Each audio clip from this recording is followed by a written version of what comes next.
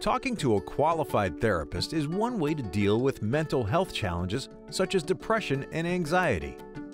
Also known as psychotherapy, talk therapy can help people identify and change harmful thinking and behaviors. But did you know that psychotherapy can actually produce changes in the brain?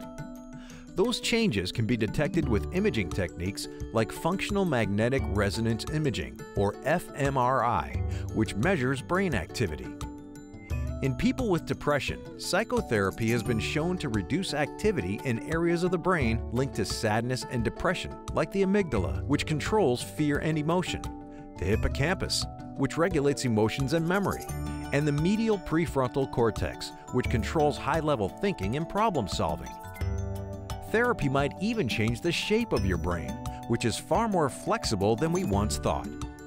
In people with social anxiety, taking an online psychotherapy course was shown to result in fewer symptoms, along with reduced volume in the amygdala, the part of the brain linked to fear.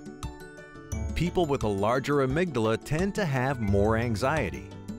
Medications such as antidepressants also affect the brain, but in a different way than psychotherapy. A combination of the two can be especially effective for certain conditions.